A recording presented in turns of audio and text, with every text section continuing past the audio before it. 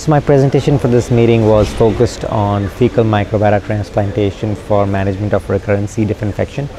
We all know that one of the biggest challenges for management of C. difficile is the management of recurrent infection. So once patient get one infection, the risk of recurrence is 20%.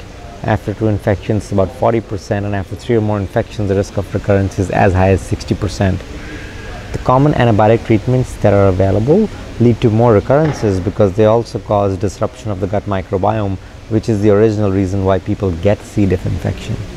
So one of the therapies that has been around there for almost a decade now in mainstream medicine is replacing microbes, or microbial replacement therapies, or microbial restoration therapies, or more commonly known as fecal microbiota transplantation.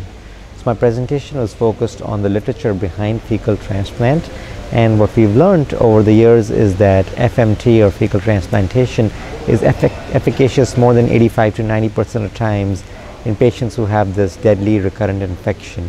We've also learned that it doesn't matter what donor it comes from as long as donors are screened rigorously. We've also learned that fresh stool or frozen stool is similarly efficacious to prevent future recurrent C. difficile infection. However, over the years of all the clinical trials and practice that has been done, what we've noticed is that it is heterogeneous, meaning how we store stool, how we process stool, how we select our donors, how we select our patients, how we select the providers who do those procedures is pretty heterogeneous in our population. So what we need to do is we need to streamline this and standardize this therapy, and this for clinical trials come into play. And there are several products that are being studied in clinical trials right now. There's a product called RBX2660, which is an enema based study that showed promising results in phase 1 and phase 2 clinical trials. The phase 2 clinical trial was a double-blinded, placebo-controlled, and 1 dose of the enema was superior to the placebo, and this has now led to a phase 3 clinical trial. Another product called SER109 is from Series Therapeutics, which has shown promise in phase 1 clinical trials and a subset of patients in phase 2 clinical trials, and it's now also in phase 3 trials. The focus of my research, which I presented, was a newer product called RBX7455, which is a capsule-based therapy. The exciting part of that is that it's a capsule which is lyophilized and is room temperature stable. So most of the other products that are available for C. diff management are ones that have to be frozen at 70 degrees below zero. So most of us don't have those kinds of freezers to store those products. So this technology allows patients to store the product at home on the shelf, not even needing refrigeration, and can allow multiple day dosing. So we did a phase 1 study, which was an open label, non-blinded, not placebo controlled study. We wanted to do a dose finding study. What we did in this study was we took patients who had 2 or more episodes of C. diff infection and had completed therapies for C. difficile with antibiotics.